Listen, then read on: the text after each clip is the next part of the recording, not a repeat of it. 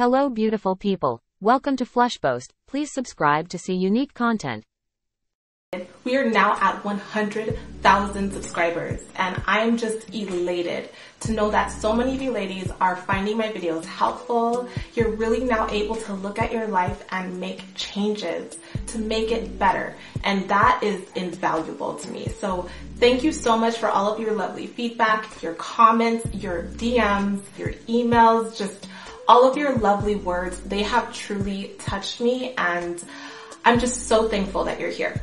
So I wanted to bring you a video today that would hopefully help you to be inspired to take another look at your dating standards.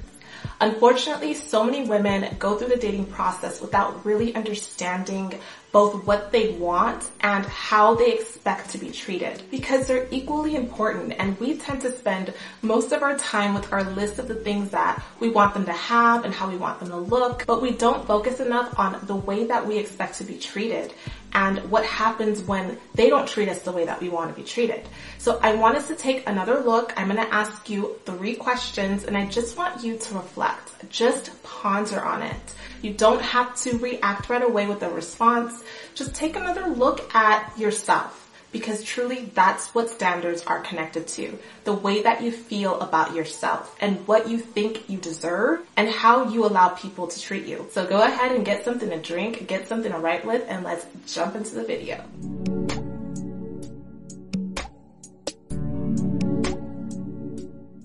As a woman, when you have standards, you do not bend the rules.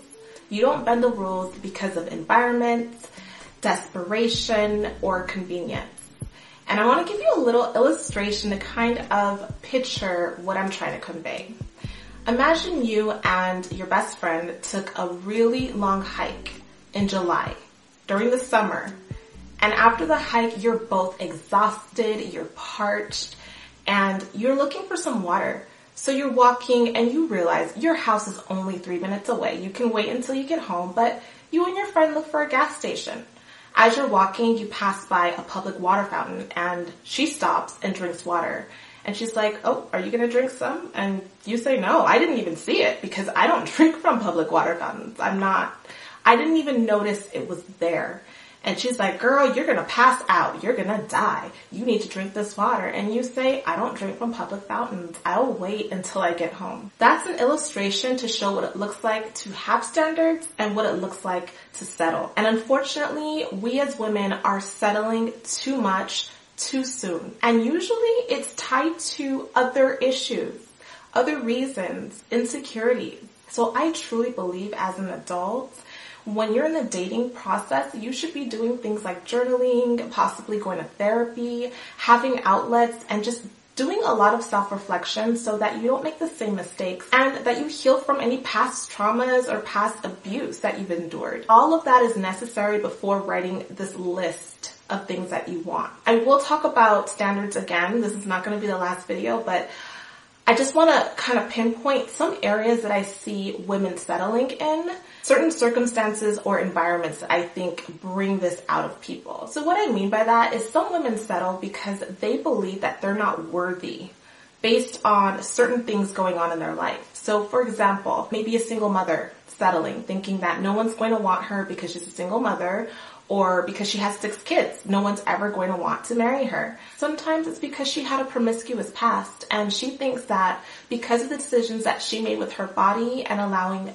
men to use it, that she is no longer worthy. There are women who have done things like committed a crime. Maybe when you were younger, you had a DUI or you stole, and you think because of your criminal history, you're only allowed to date people who also have them. So you settle for people that you wouldn't normally want to choose, just thinking that you would want someone to choose you or settle for you. And that mentality is what gets us into trouble. So it's important for you to really take a look at your life, a look at yourself, and think about your worth and your value. And if you believe that when someone gets you, they're getting something valuable. Once you're in the dating world, it's going to expose all of your insecurities, and it can sabotage your relationships if you're not aware. So try to be self-aware and do all of the internal work before you really get yourself in a committed relationship.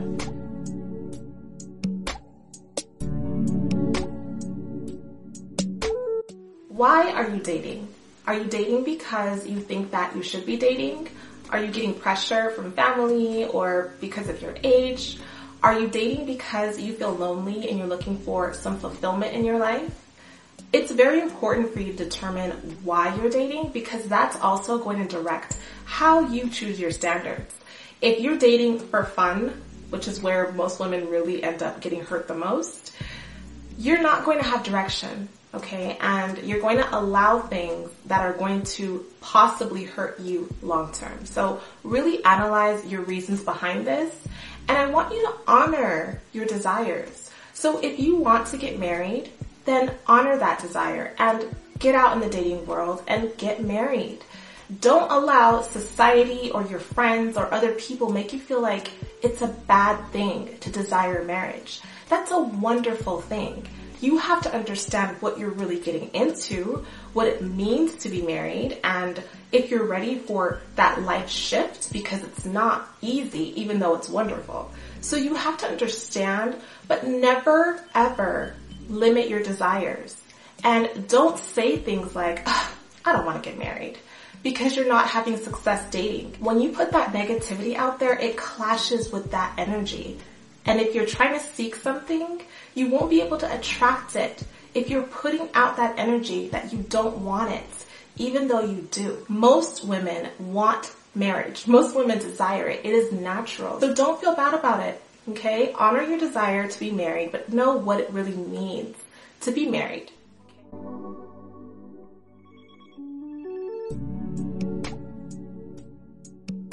Another thing I want you to consider is, what do you want? And can you handle what you want? Are you built for what you want?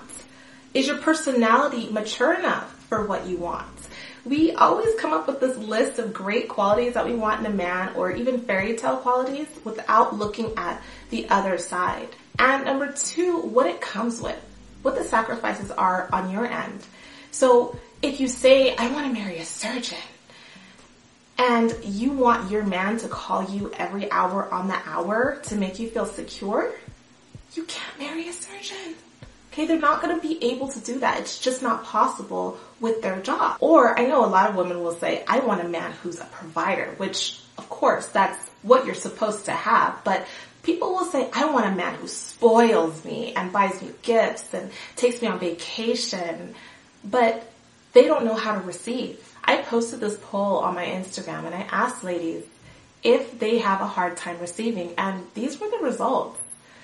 So if you want all of these great things, but you have trouble receiving, inevitably the relationship will sabotage because you'll do it. You won't feel deserving of those things. So you have to do the work internally, and if you want certain things, then you have to develop the things within yourself to be able to enjoy those things.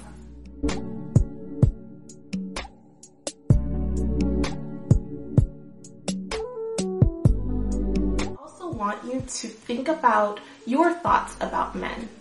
How do you really feel about men? Do you really like them? Do you truly think that they're good people? Do you think that they're all dogs? Do you think that there's no good men out there?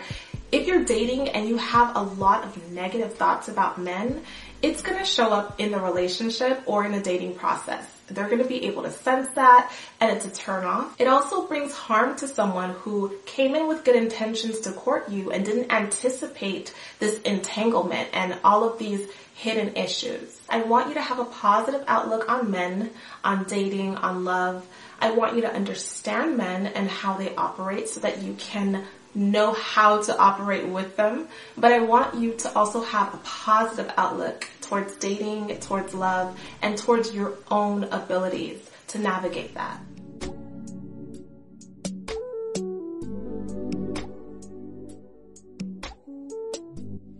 Do you know your worth? Do you believe it?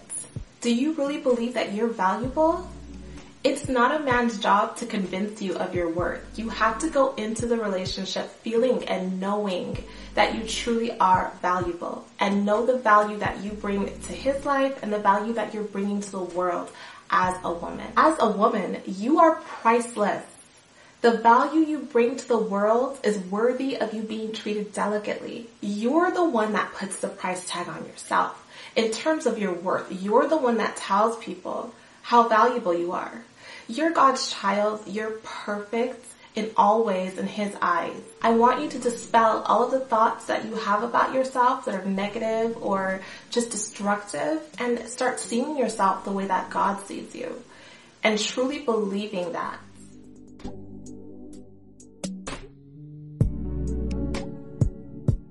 This is the most important question, because this is going to change the outcome of your dating experience. What are some things that you will not tolerate under any circumstance? When you write the list of things that you want, you should have certain things that are circled as non-negotiable. If they display this, or if they have this, or if they are this, I'm out. And a lot of women get stuck right here. One of the main reasons why we women settle so often is because we meet people who have qualities that we've never maybe experienced. And so we make exceptions, or we start having hope and things like that. So for example, maybe you're already dating someone and he does something for you that you've never experienced. Maybe he wants to take you to Cancun. You've never been on a trip with a man before. So you're super excited, but while you're planning for the trip, you catch him one day doing hard drugs. And you told yourself, one of your non-negotiables is that you won't date someone who does hard drugs. But you've never been on vacation before. So you want to go, right?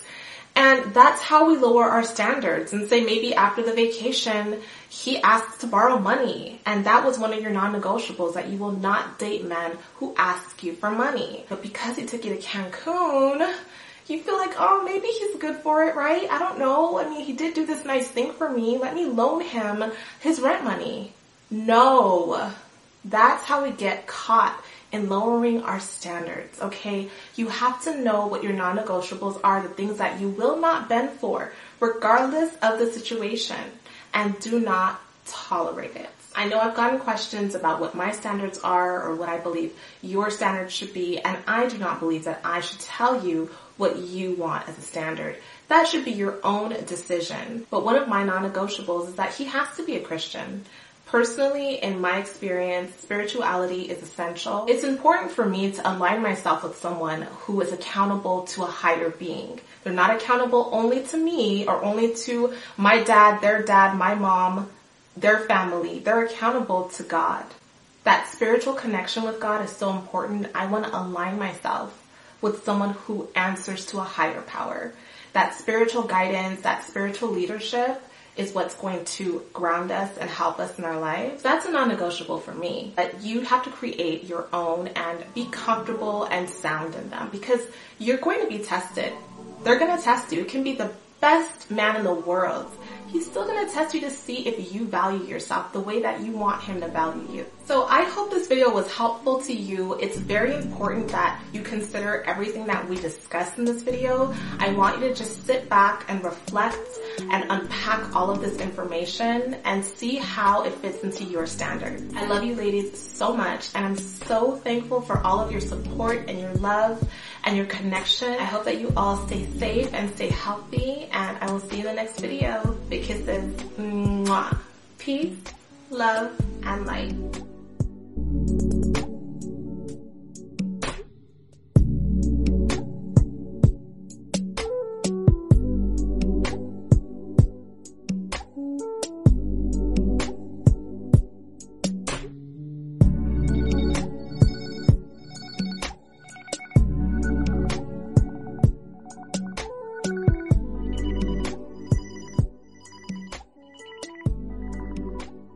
Thank you for watching. Please subscribe and follow Flushpost on social media.